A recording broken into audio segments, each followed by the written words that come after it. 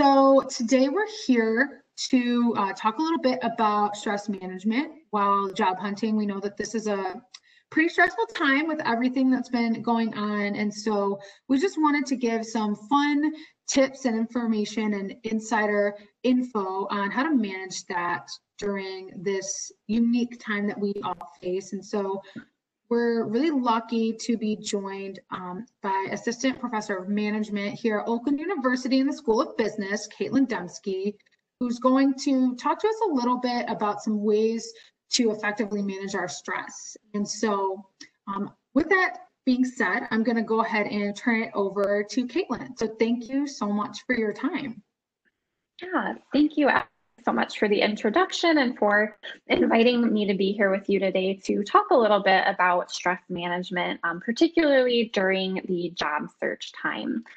So I'm looking forward to sharing with you some really actionable tips and strategies for managing your stress during this period of your life, but also my hope is that these tips will be things that you can carry on into your lives even after you've secured that dream job. So these are really actionable, evidence-based things that I'm going to be sharing with you today. Now, if there are questions or reflections or thoughts or anything during the session, please feel free to share that in the chat or unmute yourself and ask. I'm happy to pause and take questions. Okay, so I know we don't have a lot of time together today, but I had a couple of main learning outcomes or goals, things that I want you to be able to walk away from this session having a good understanding of. And so before we get to those stress management strategies, I want to talk a little bit about what stress is and some outcomes of stress. So what happens when we experience stress over a long period of time? And then what we'll spend the bulk of our time talking about really are some of those practical, actionable ways to manage stress. So first of all, talking a little bit about what stress is. So I want to start off with a definition of stress. We all likely have some definition that we carry in our own minds of what we believe stress to be. And even among researchers, there are a lot of different ways of thinking about stress and defining it. And so when we're talking about this today, really what I'm referring to is a process. So stress is a process through which psychological experiences and demands, what we call stressors, produce both short-term and long-term changes in mental and physical health. These changes or outcomes are things that we call strains.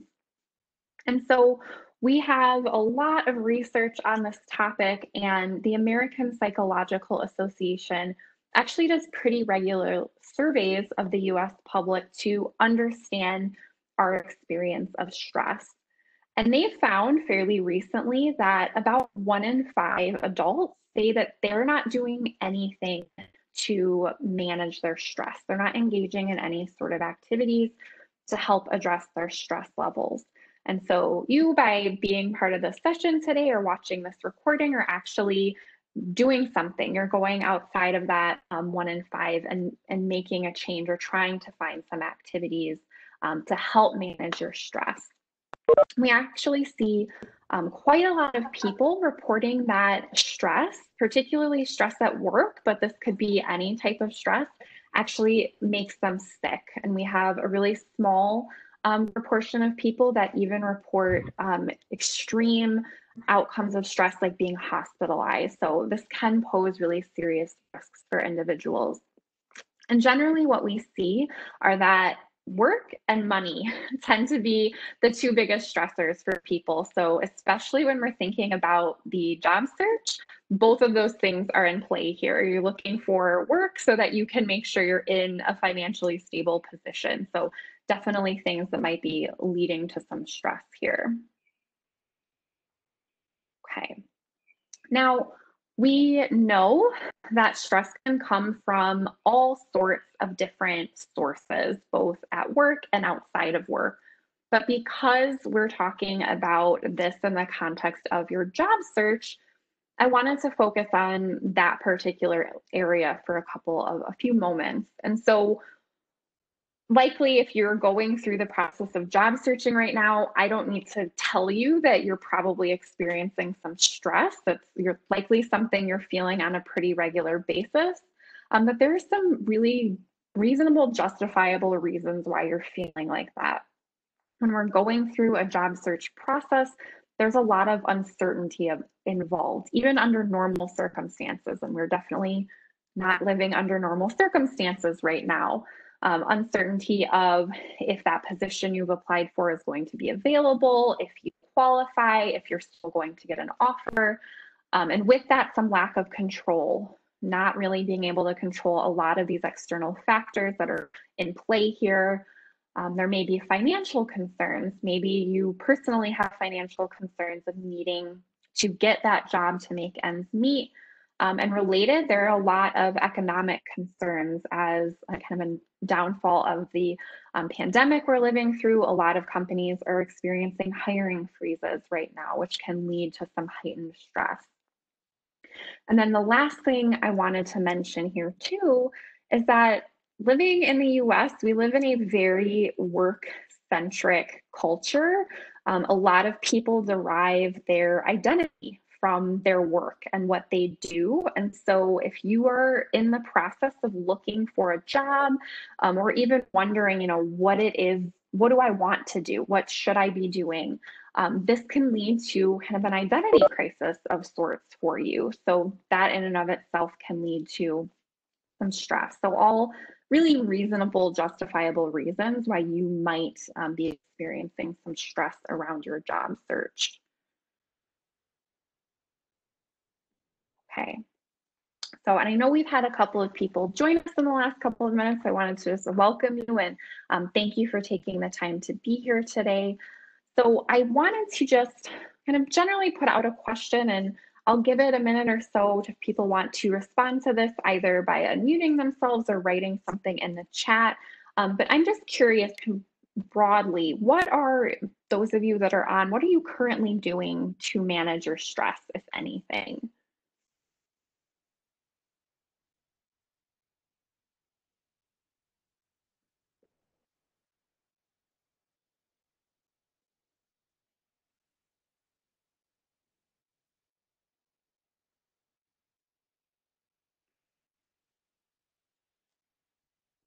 Well, Caitlin, I can kind of get the conversation going a little bit if you'd like. Sure.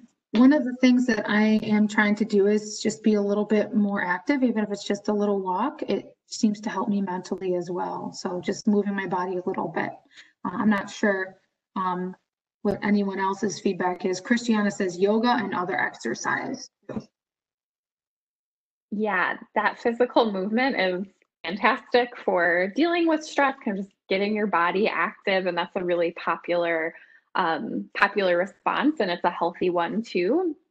I'm also seeing walking, puzzles, gardening, private time to relax, like music too. So yeah, anything we can do to kind of just relax and turn down that our ramped up systems that we have going all day. So these are all really great things that you all already seem to be doing.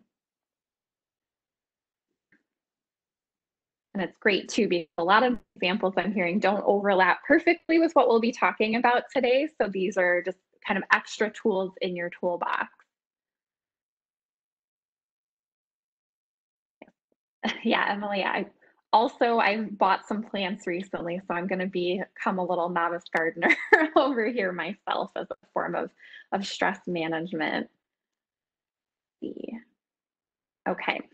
So with all of those things in mind, of things we might already be doing, we might be already protecting ourselves from some potential outcomes of stress. And I do want to start with the caveat because I think I would be remiss in not mentioning this, but there are situations in which stress can be a positive thing. Stress can encourage us to higher levels of performance. It can be motivating. So it's not all bad all the time. And I want that to be the takeaway, or I don't want you to take away let's get rid of all stress. We can't ever have any. First of all, it would probably be impossible to completely remove. And also it can be good on occasion. But a lot of what I'm going to share in these next couple of slides, these outcomes occur when we're experiencing chronic stress. So we're experiencing stress, a lot of it over a long period of time. So, in the context of a job search, depending on how long you are going through that process and experiencing stress, you might start to see some detrimental outcomes if you're not managing that stress effectively. And so I'm just going to kind of skim over these briefly, and this isn't a exhaustive list, but we can typically categorize some of our outcomes of stress in 3 buckets. So one being psychological. So, I've been hearing this a lot from people over the last few months, but this sense of like brain fog, or I'm having difficulty just like thinking clearly and focusing, that can be a sort of cause of stress, or excuse me, an outcome of stress.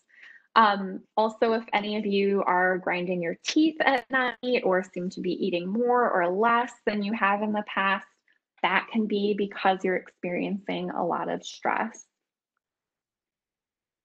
And then lastly, some of those physical outcomes, we might find ourselves becoming ill or having back pain, stomach aches, high blood pressure. If we're experiencing a lot of stress over a very long time, so this would be like over the course of your lifetime, really, that's when we start seeing associations with things like coronary artery disease. So if that startles you, that's a very long-term kind of over the lifespan outcome.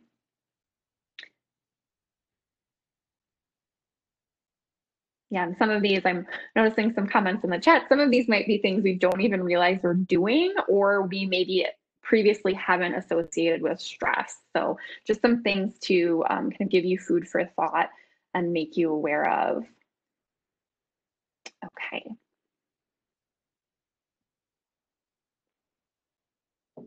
So getting to the part that I know most of you are here for today, and we'll take some time to really focus on and unpack a couple of strategies. And so along with this session, I also created a handout that I think you should have received when you registered, and I think Emily will be sending out as a link after the session as well. But in that handout, I actually listed 10 different stress management strategies. And so, Veronica, I see you're on. That's probably something you're familiar with from our work and stress class. But there's other tools that you can use for stress management that I won't go into super detail in here, but that go beyond this presentation. Oh, thank you for sharing that, Emily. Okay, so 2 strategies that I want to talk about a little bit over the next several minutes is mindfulness and a gratitude practice. And so for both of these, I want to share a little bit of the research evidence for this, what we know about it, what kind of beneficial outcomes it has. And then for mindfulness, we're actually going to take a few minutes to practice a mindfulness meditation. And then after each of these, I'm going to share with you a few implementation suggestions. So thoughts for how you might be able to incorporate these into your day-to-day lives. Okay. So the first strategy I have here is something that you've probably all heard of. It's becoming very popular. It has become very popular in the last few days, and this is mindfulness. And so when I refer to mindfulness, what I'm really referring to is this awareness that we cultivate that comes through paying attention on purpose in the present moment, non-judgmentally. So there are a lot of different pieces in there to unpack. And really what it has to do with, or what we're focusing on here, is not necessarily stopping ourselves from having thoughts or shutting those thoughts down at all. It's giving ourselves time to acknowledge the thoughts that we're having and to kind of let them pass non-judgmentally. Instead of thinking, oh, I'm feeling really anxious. Why am I feeling anxious right now? Maybe I should be anxious that I'm anxious. Just noticing those thoughts as they come up and letting them move along. So mindfulness as we know it today, that's really become popularized. It was started in the late 1970s by Dr. Jon Kabat-Zinn, and he started researching mindfulness as a tool to use with individuals with chronic illnesses. And he found a lot of really beneficial effects of this practice. Now, I say that it started as we know it today in the 1970s. Really, mindfulness stems from Buddhist traditions extending back a very long time. So it was not new in the 70s when Dr. Kabat-Zinn kind of popularized it. Much of how it's taught today, though, is from more of a non-secular perspective. So we see a lot of benefits from practicing mindfulness, and a lot of these are through mindfulness meditation, although I'll talk a little bit in a few minutes about other ways we can practice mindfulness. And a lot of these benefits are actually really helpful when we think about this in the context of a job search. So if we're thinking about seeing increased attention, cognitive performance, work performance, communication quality, well-being, these are all things that can be really helpful for us, both as we go into interviews, kind of communications with people in organizations, but even as we start to transition into those full-time roles. We also see some benefits in terms of decreased emotional reactions to stressors, which can be really helpful for slowing down the occurrence of some of those negative outcomes of stress I talked about just a couple of minutes ago. All right, so now that I've told you a little bit about what mindfulness is, we're actually going to take a few minutes to practice mindfulness. And so for this activity, you don't need to do anything. You can just sit as you have been and listen to the sound of my voice. And when it's over, I'll let you know that you can open your eyes and return, so you don't have to worry about when it's starting and ending either.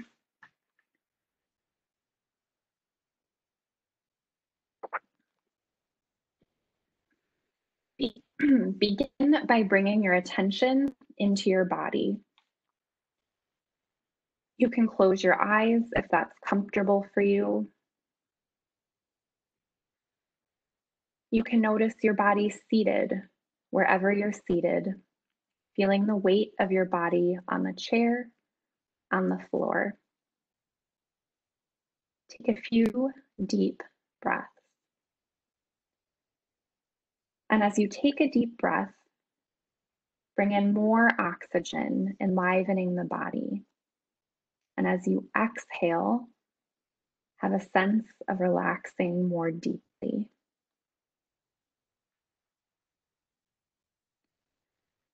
You can notice your feet on the floor. Notice the sensations of your feet touching the floor. The weight and pressure, vibration, heat.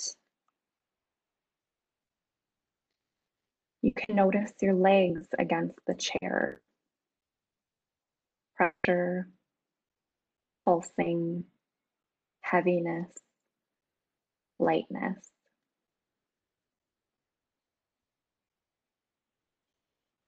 Notice your back against the chair. Bring your attention into your stomach area. If your stomach is tense or tight, let it soften. Take a breath.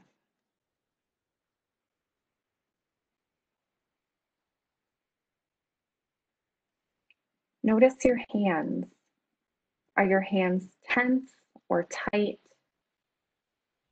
See if you can allow them to soften.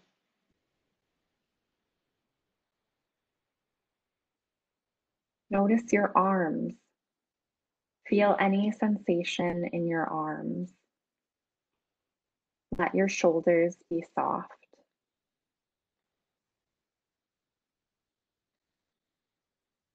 Notice your neck and throat. Let them be soft, relaxed. Soften your jaw. Let your face and facial muscles be soft. Then notice your whole body present. Take one more breath.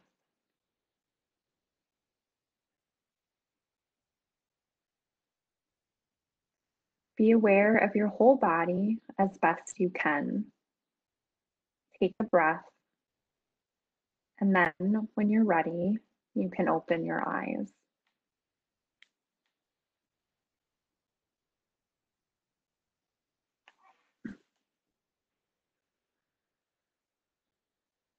So, welcome back from that brief mindfulness activity.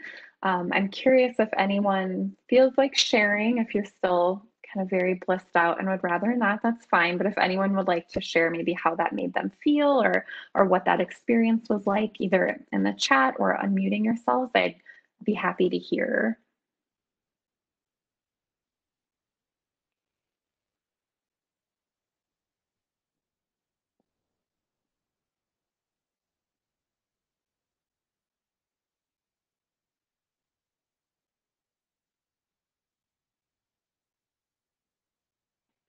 Maybe I put everyone. Oh, yeah, go ahead. Personally speaking, I really enjoy mindfulness, and it especially helps to have a guided practice because oftentimes it can be a little intimidating to just sit alone with your thoughts. And so, personally speaking, I just felt my whole body relax and my mind quiet for once in the day. And that was really, really beneficial. So, thank you. Yeah, thank you for sharing. I think you make a really good point about the guided meditations. And I think, especially as we're starting a mindfulness practice, it can be really helpful to take advantage of a lot of the good resources out there and maybe start off with some guided ones so that we have some sense of support in that. So, yeah, that's a really, really great comment. Thank you. Okay.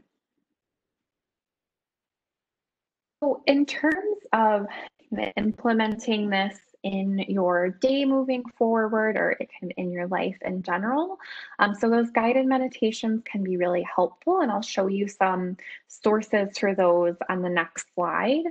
What we see from research is that practicing mindfulness for just 10 minutes a day for 10 days in a row is associated with reductions in depression, anxiety, and stress up to 30 days later.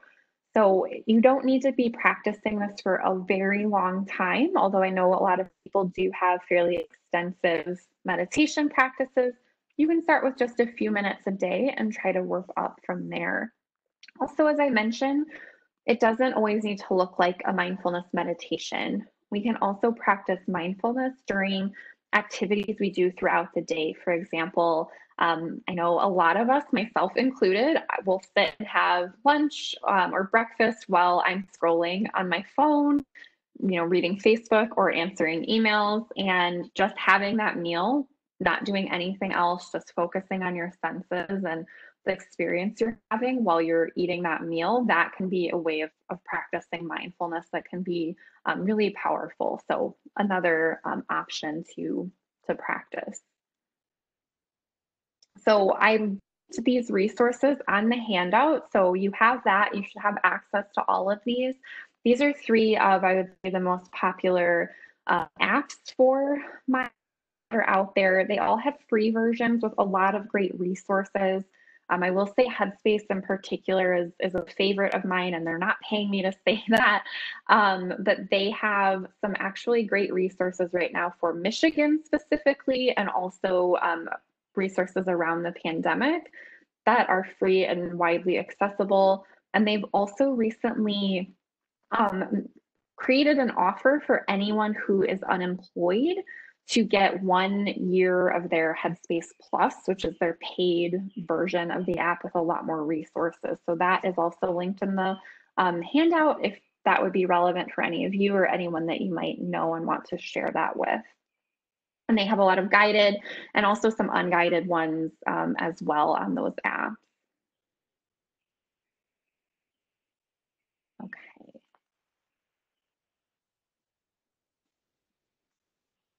So the second thing that I wanted to share with you all is starting or cultivating a practice of gratitude. And so we see research on this in the social psychology realm, but we've also recently seen it moving into psychology in the workplace or organizational psychology. And there's some kind of overlap with mindfulness in that when we're thinking about gratitude, there is this focus on the present moment. So really thinking about what we have in our lives right now and appreciating it, both as it is today and what has led it to be that way. And we think of gratitude more broadly as a positive emotion, and it's something that we can describe as a felt sense of wonder, thankfulness, or appreciation for life. And I know that if we, especially for those of us that might be struggling with a job search, or maybe that it's taking a while, it might be really hard for us to feel gratitude on a daily basis. But there are some things that we can do to help increase that. And also, I want to just encourage that a lot of us still have plenty of things in our lives right now to be very grateful for, even despite these challenging circumstances. And so we see from practices of gratitude and interventions aimed at increasing gratitude, a lot of benefits, things again like reduction in depression, anxiety, loneliness. And in the workplace, we actually see teams who express gratitude for one another. They actually report having more creativity among the team. So it's something that almost creates a sense of psychological safety and appreciation where teams are then feel free to be more creative with one another. Okay. So thinking about this in terms of implementing this, there are really several different ways that we could implement a gratitude practice in our daily lives. And generally what we see from research is that people tend to have a stable or kind of baseline level of gratitude. So on average, people tend to have a certain level of gratitude, although there are things we can do to increase gratitude in our own lives. So one of those might be starting this gratitude practice where I would just encourage you to start off by picking one day a week. So maybe it's on Sunday or Monday at the beginning of the week, and write down 5 things that you're grateful for. Now, typically this is what a gratitude intervention would look like. You might do this one day a week, as I suggest here. You could also do it every day, depending on what works best for you. What we've seen in some research actually is that people who do this just once a week are actually report being happier than those individuals who do this 3 times a week. And we think that that might be because doing it repeatedly, it kind of starts to become routine, just something you're checking off a to-do list. So this is on average. You might like doing it every day or once a week. I would encourage you to kind of play around with that and see what works best for you. The second piece that I have here is also another research and intervention that's research-based to increase gratitude. And I would encourage you, if you want to try this one, to think about someone that's been, particularly kind or helpful to you recently, or maybe a while ago, that you haven't had a chance to thank. And I would encourage you to just write them a letter of gratitude. You could write them a physical letter and mail it, or send an email, and just expressing your appreciation and gratitude. And what we find that just taking 15 minutes once a week to do this improves happiness and reduces depression. And the, I think, really interesting thing about this is those benefits occur even if you never actually send the letter. So even if you just write it all down and then put it aside and never give it to that person, you still will see some benefits from doing that. Although I would like to encourage you to actually send that letter or email so that you can extend those benefits to someone else as well. Okay, I was trying to keep an eye on time because I know we started a little late. I wanted to kind of keep it around the same amount of time that I had originally planned for. So those are kind of the two main strategies I wanted to share with you all today, that mindfulness and gratitude. But the session handout has a number of other things like tips for improving your sleep, making time for mastery or learning experiences, taking time to detach or kind of remove yourself from work. Those can all be really helpful as well. So I'd encourage you to take a look at that. And I have some books here too that if you're interested in learning more about these topics, I would recommend. I will just stop. And again, thank you for taking the time to be here today. And if anyone has any questions, I would be happy to answer those.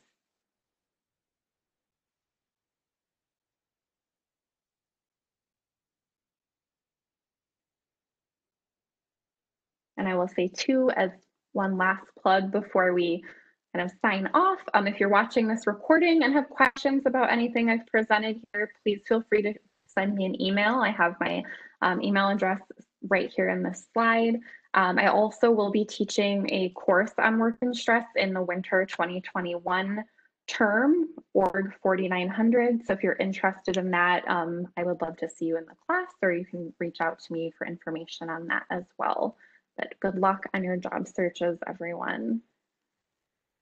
Perfect. Well, thank you so much, Caitlin. I think I can probably speak for everyone when I say that you're a really wonderful presenter. And this information is not only, these are not only tips and tricks that can be used during this stressful job search time, but this is information that we can take with us as a life skill. And I appreciate that so much. And I really always enjoy the, in the moment mindfulness exercise. And so I just want to express my gratitude to you. Maybe I'll write you a letter or an email after this to express my gratitude for you taking your time, the effort that you put into this, and sharing your expertise with us. So if that is it and there are no questions, I think we can go ahead and sign off as a group. I hope that everybody really enjoys this beautiful sunny weather. And just as Caitlin plugged her class for the upcoming year, I'm going to go ahead and plug career services. Please keep in mind that no matter what your major is, no matter what your area of study is, there's a career consultant and a career services community here to support you. So, jump to oakland.edu/career services or oakland.joinhandshake.com to make an appointment with a career consultant. We can help you on this journey, this kind of stressful at times process of job searching, but that's what we're here for. So thank you everyone so much, and I hope you have a wonderful day. Thank you.